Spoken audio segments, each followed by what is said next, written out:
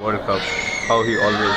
I don't know. I just enjoy the occasion, I suppose, and I just look to play my own natural game. So I enjoy being in pressure situations. It's something that I thrive on in the past, and hopefully going forward in the competition, there can be a few more tense situations that myself and other teammates can get us over the line. So what is it in your mind when you have you almost got used to these crisis situations, and it's very difficult to play your natural game, but somehow you manage to do it? What's happening in that mind? Is it blank, or is it you're thinking, or Yeah, I think to be honest, I'm quite a nervous watcher. But once I get out into the middle, everything relaxes, and I suppose I'm very fortunate that I have the backing of the staff here and all the players, that to go out and play my natural game. I think I'm a far better player when I look to be aggressive, and look to get in on wickets and then look to play my shots.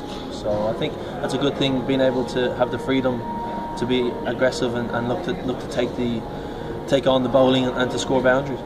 But Kevin, it's easier said than done, but I'm sure you'll be preparing in some way to play your national games, because the scoreboard will always be at the back of the mind of any cricketer. Yeah, I think the scoreboard is always there, but you can't focus too much on it. I think if you start worrying about the score and the situation of the game, that's when you tend to freeze up and you don't play your natural game. I'm confident, and it's a thing we have in the team. That if the ball is there to hit, even if it's your first ball, you look to hit it. I think it's the way we've played over the last probably 4 or 5 years. We've looked to try and play aggressive cricket as a batting unit and a bowling unit, and that's when we've been at our best. Sometimes we don't play as freely or as aggressively as we can do, and that's when we come unstuck. Okay. When you go to the crease, do you have a plan in mind? In the sense, do you zero in on bowlers, or you have your scoring areas where you concentrate on? How do you go about your hitting? I of course have scoring areas, but I tend to look as well as those scoring areas. Because I'm sitting on the sidelines for long periods of time, I can see what bowlers are doing and if they're swinging the ball or what line and lengths they're bowling. It's quite easy to pick up if bowlers are having a bad day, and then I really look to target that bowler if a certain bowler's not hitting his Yorkers, or he might be bowling too full or too short. That's when you look to take on that bowler, and if you can get on top of him early, it puts the pressure back on all the other bowlers. So what was the homework yesterday? What did you notice when you were sitting down in the dressing room waiting for your turn against UAE? Yeah, well, I noticed the spinners, even though I didn't face much of them, they were bowling quite straight, but they had all the offside up. For me, when I faced the spinners, I would have looking to go through the offside or even over the offside, to try and hit it over extra cover. I think the seam bowlers were bowling full, right, which brought into my game was hitting straight back and hitting hard, and I think the gap is not a very big ground straight. One end is very small, right. And I knew if I had a 75% hit, that I could clear the ropes. What's the method, in the sense, to your hitting? Do you watch somebody's videos, people like Gail, or is anybody an inspiration?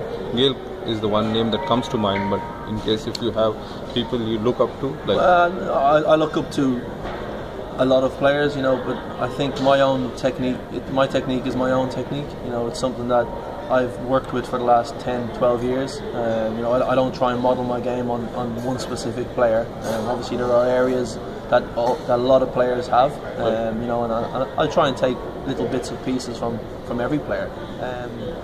Someone like Chris Gayle is a 1 in a million, as is AB de Villiers. So for me to bat like them would be wrong and would be taken away from my natural game. I just look to fine tune my strong areas and work on my weaknesses to become an all-round batter and bowler. So it's a technique that I've grooved, I suppose, over the last 10 or 12 years, and it's just looking to always try and improve 1%.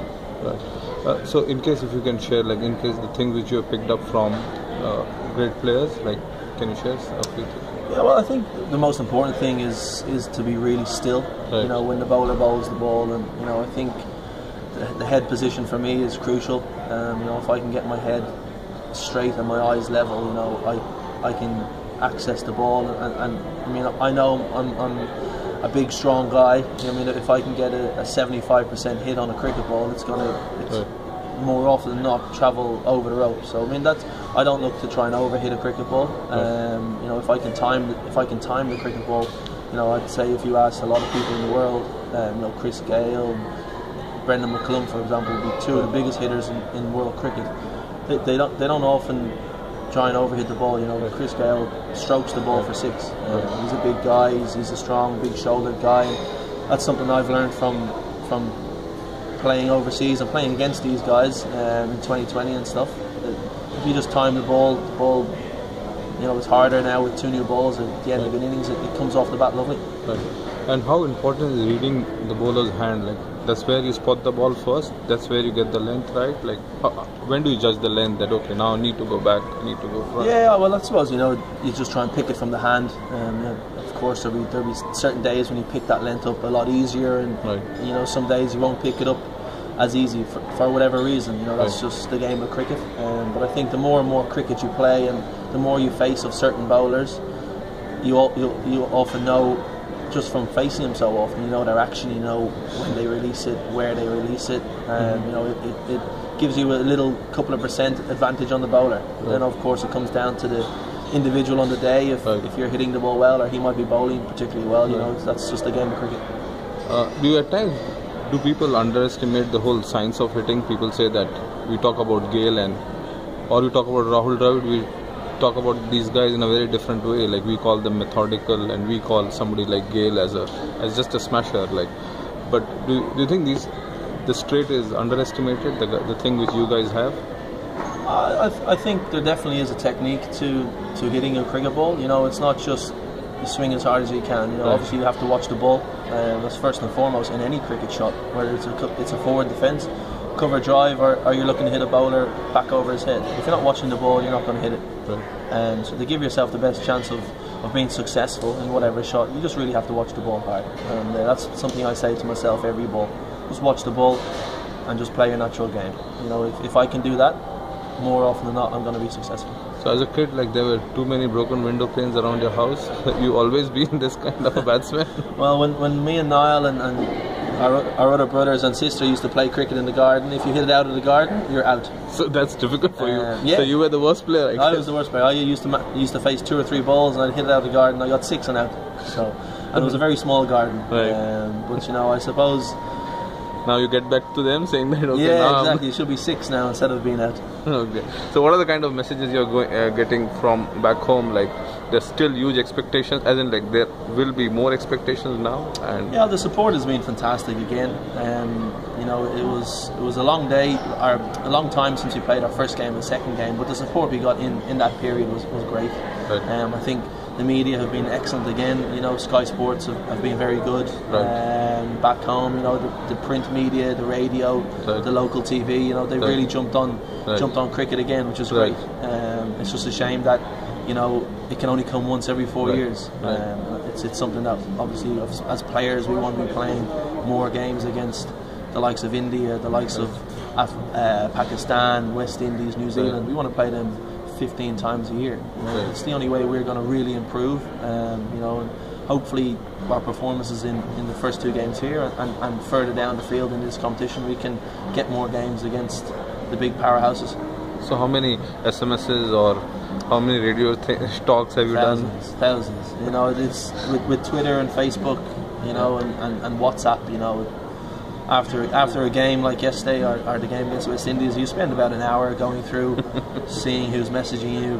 How many messages you had in your phone when you took it from the dressing room? I would have had maybe 250. Oh God. So, you know, and of course, for me, I like going through them and seeing who's replying, because without the support, you know, without the fans back home or fans anywhere in the world, you know, it means nothing. You know, and we're very grateful to the support we get from back home, but support from all around the world. You know, I know a lot of Indian people support the Irish cricket team, and just the way we've played in the last 8 years. You know, I think we're probably the second most supported team in India. So I think that's a great thing to be a part of. You know, and the support we get from all over the world is fantastic.